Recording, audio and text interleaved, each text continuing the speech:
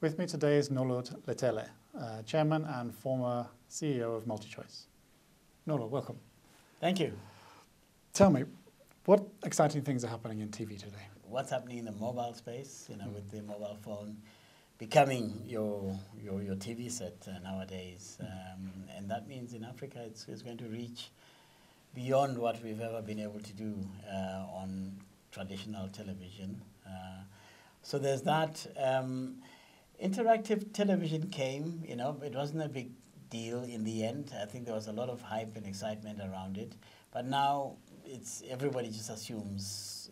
You don't even know that you're going through interactive television because it's become part of you. But I think that for me, it's the way that TV is now available on multiple devices. That's the exciting thing that's happening today. Is there a threat from TV on the internet? Oh, absolutely. A lot of people in the TV business will probably tell you, no. But for me, the best analogy is, we were talking about it earlier, if you take the railway lines, they never invented the motor car. Radio didn't invent television. And today, and TV didn't invent internet. And in a way, what you're talking about is internet, TV delivered via internet. It is a threat. We're starting to see it today. And we realize that probably in 10 to 15 years' time, we won't have a business unless we are already playing around in the internet space. Okay. Yeah.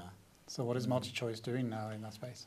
Well, if we had broadband, proper broadband in South Africa, I think would be quite a way down. In fact, that threat would have, I think, hit us already. So in a way, we are fortunate that broadband is only starting to happen in South Africa.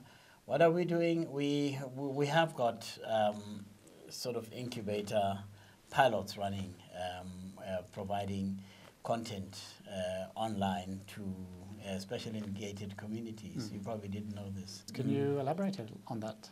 I wasn't aware of MultiChoice's activities in this area. Yes.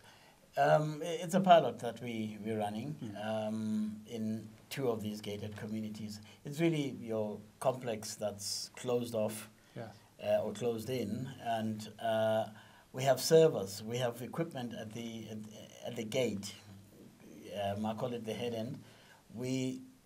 These communities have fiber that's run into each home. So it's really more practical to do it when the whole estate is being developed, because at that point then you run the fiber into the home.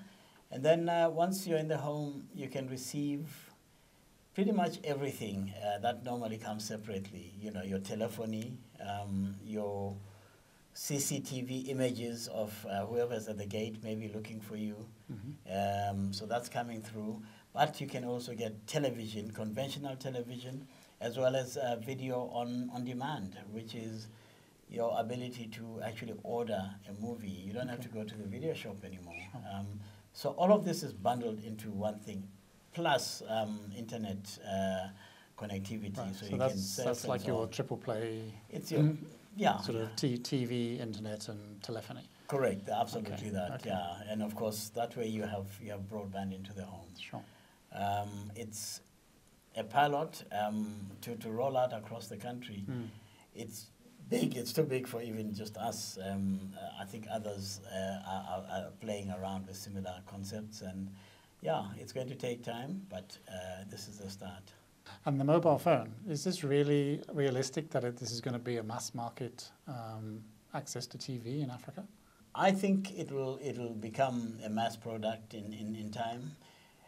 What needs to happen is that prices have to come down in Africa, and that's going to happen once there's more and more and more adoption. And as you know, Africa is the fastest growing mobile market in the world, and mobile connectivity exceeds fixed line by certain several multiples. Now, GIBS and MultiChoice are partnering on a digital media program. What do you see the main outcome of that partnership? I think it's wonderful, by the way, that it's happening, and we're very, very, very pleased that it's GIBS that we're partnering with. Look, I think that once the program really gets underway, we're going to see visiting lecturers. These are the thought leaders around the world, the experts in this field, and we can feed off that. And I think that you'll find,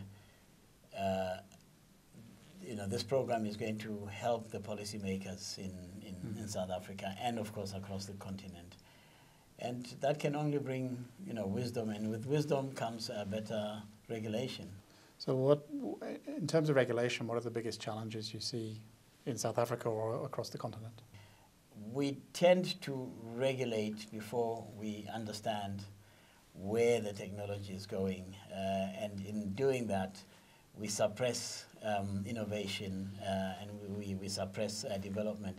So that is the biggest challenge. What needs to happen is, if you turn it on its head, is that we should be encouraging, people to experiment and play around, and then we can then bring order to it by then regulating.